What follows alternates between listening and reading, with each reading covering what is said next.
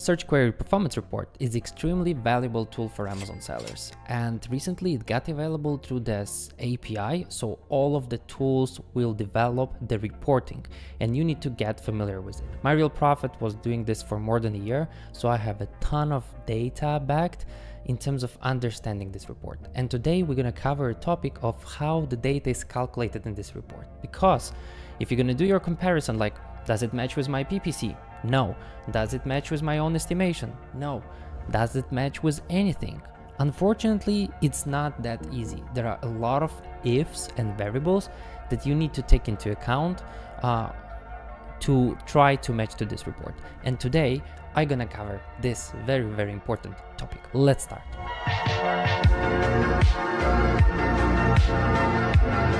Welcome to this channel. My name is Damian. I'm co-founder of My Real Profit. We provide analytics software solutions for Amazon sellers, and there is a bunch of different reports that we do. And today, let's talk about SQP analytics. So today I will go through all of the KPIs that are included in this report, and I will explain you the calculation methodology and what are the common issues you will face when trying to understand this data. So let's start. Okay, so first of all, just a quick reminder, in order to navigate this report, you need to have brand analytics, and you go to brands, brand analytics, you click on it, then you go to search analytics and click on search query performance. A report is available by brand and ASIN, but if you are not available with this report in this or in that quarter, I will place a video about the basics of this report. You have 4 different funnel metrics here. It's basically impressions, clicks, add to carts, and purchases. Yeah. So this is each step when the customer explores your product, make a decision to click on it, make a decision to add it to cart, and then finally purchase the product. As a lot of tools will now provide you with this data, there is a lot of things that you need to take into account because you will get misleading insights from this report otherwise. Okay, so as I mentioned, this report contains 1000 keywords. You can see all of them here. You can download the data and then summarize them on your, maybe you're using a tool. Number one issue that you will get, if you sum up your clicks, your add to carts, your purchases, and calculate your total market share for all keywords, it will be misleading. The reason for that, because it also contains a ton of keywords where you're not relevant and you most likely make 0 purchases, and they might have like 4 million in search volume. And obviously you should exclude this keyword. Yeah. So number one problem, it includes irrelevant keywords. Let me show you an example. Here is the data by search query score. So obviously like it shows my best performing keywords. If I do filter by search query volume, clicking here, I can now see that number one keyword has 286,000 search volume, and my click, I got only 1 click from this keyword. So if you will summarize all of the keywords and then calculate like what's my market share, this keyword could randomly appear for 1 week, but then this keyword will be missing for another week. Yep. And obviously your market share number percentage will change. Solution to this, track data for specific keyword groups. Filter data by keyword, make data by like analysis by keyword groups, and so on. So this is like a very general issue. Now let's talk about other metrics. Let's talk about search query volume. Search query volume, it's amount of searches for that specific keyword. Then you can do the comparison of this search volume to, let's say, helium-10. Yeah, and there were a lot of talks about like helium-10 is not matching the search volume that is provided in SQP.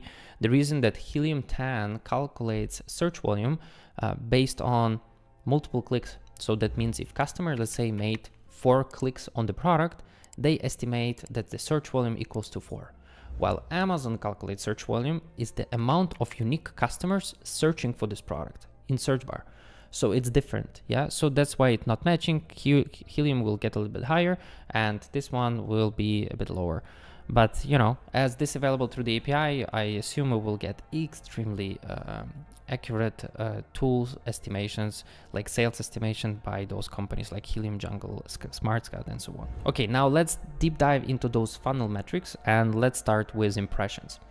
So number one issue with impression, it's calculated differently for desktop and mobile. Okay, so let me explain. Impression is a metric that shows you how many views you got. Yeah, the view is counted when your product got loaded on the device. And because you have desktop and mobile, the loading logic is different. On mobile, it's an infinite scroll. There is no pages. Yeah. and on desktop you have pages. So the calculation of view is different. So let me show you. Here is the desktop version of Amazon. Yeah. So I entered vitamin D and now I'm creating impressions for all of those products. As you remember, it only contains sponsored products, and organic does not contain brands and video. It does not contain customers frequently viewed. We will get back to this later. So yeah, now I opened and I got instantly 48 results. Yeah. So all of them are getting impression. Yeah. So here's the issue. I might not scroll until the end of the page, but I'm still getting an impression. Yeah, so it's kind of a little bit inflated. Now let's open exact the same page on mobile. So I need to click inspect. I will change it to the iPhone 14 Pro Max and I will refresh my page. Here is the mobile view. Let's now scroll fast to identify where Amazon will load additional products. Till here, yeah.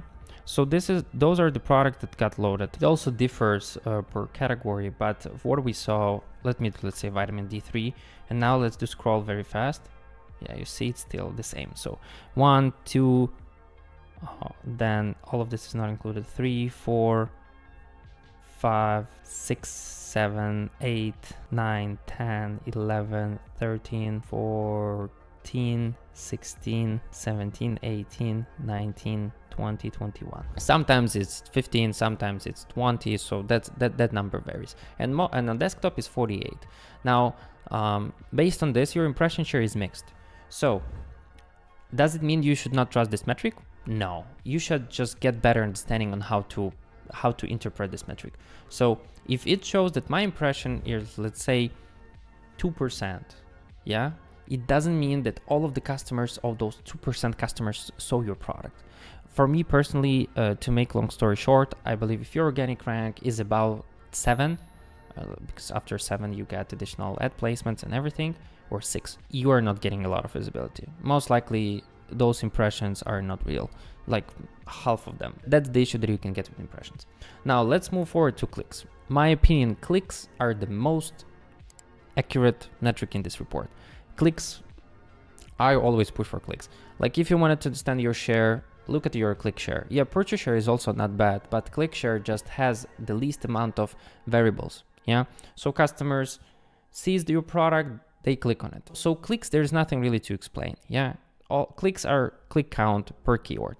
Here is the issue that you might face. I can now compare my PPC clicks to SQP clicks, and I will tell you no. Because number one, you can get the search term report from Amazon. So you will see your clicks by search term, yeah, not by keyword, by search term. But it only includes sponsored products, and it only includes top of search and rest of search. It does not include this highly rated widget, which is this one. However, it's part of top of search, yeah.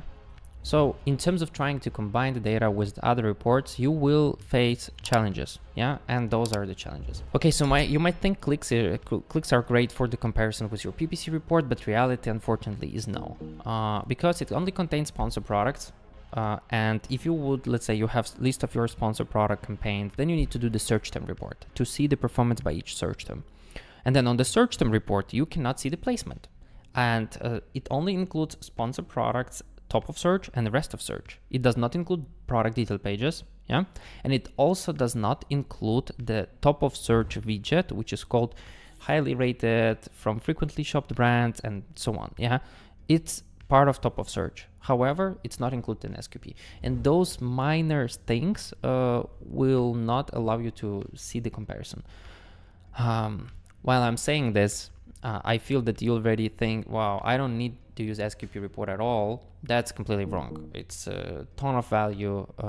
I'm gonna make a lot of videos on this report. We're gonna also, at My Real Profit, we have this report.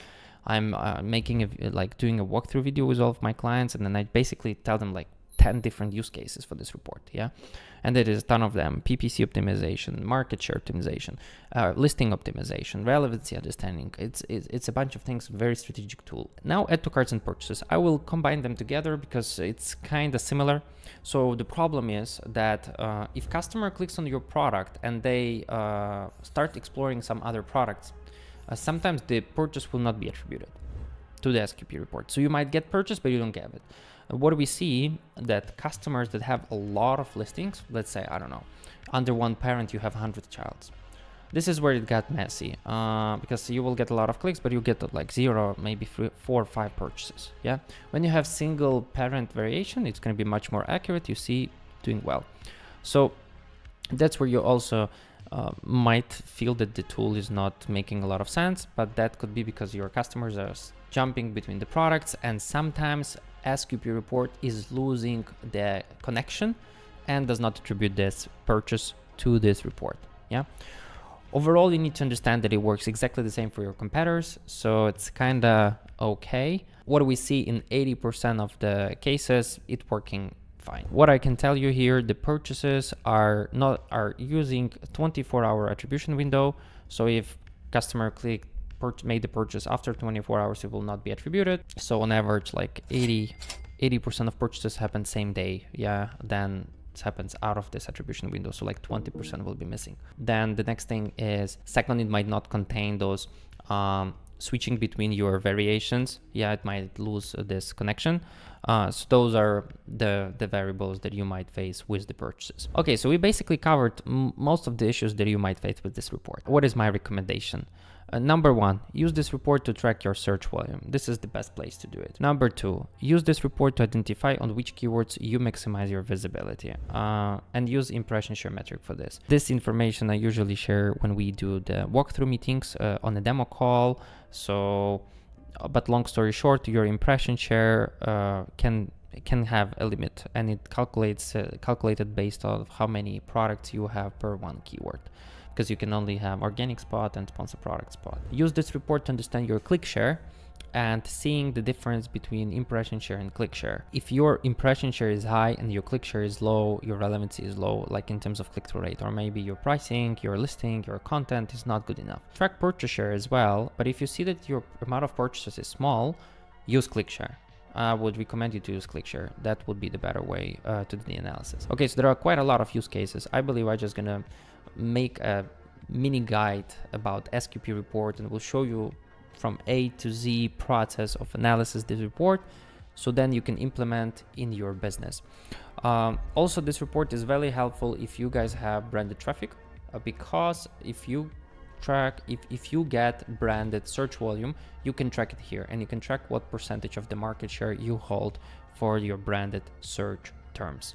And to make long story short, if your purchase share is below 80%, you're doing bad. If it's about 80%, you're doing okay. If you're doing about 95% and you spend money on ads, try to lower your budget week over week, optimize the spend. Okay, if you're interested how it looks like at My Real Profit, we're gonna publish a new update soon, so it will change, but still it's very helpful. As you can see, we encourage you to track your dynamic of your search volume and purchase share and click share to understand if your market share is going up or going down. This is extremely helpful, and you can filter it by specific product, and you can filter it by specific keyword, yeah, or keyword group. We also do the data like by keyword, by week, and then you have your PPC spend, which is search term spend, and then relevancy analysis, which is our own custom scoring system from 0 to 10. In this case, you will understand, okay, my purchase share is going up, and the reason is because of my PPC spend went up, my pricing went down, and my relevancy increased for this keyword. Yeah, so those will be the use cases. So yeah, so that's how it looks like on our platform. You know, the keywords, performance, your shares, your spend, and your relevancy. I believe this is the most important and valuable information you can get from here, and then you will be able to do a bunch of interesting things here. As well as, you know, we have the click-through rate, add-to-cart rate, conversion rate, your comparison of brand to market performance, which will allow you to identify on which step of the funnel you need to optimize your listing. If it's main image, if it's titles, if it's a product detail page, or it's just premium product, your add-to-cart rate is, if your add-to-cart rate is lower than market average, you're premium, you're doing, you're selling at higher price, and that's the reason why you get lower add-to-cart rate. Thank you so much for watching this video. That's it.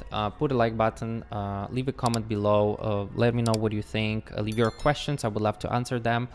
And if you need a solution that can help you with automating the search query performance report, LTV analytics, profits, inventory, and so on, and can be customized, We turn chaos into insights since 2020, so we would love to help. Have a great day. Bye-bye.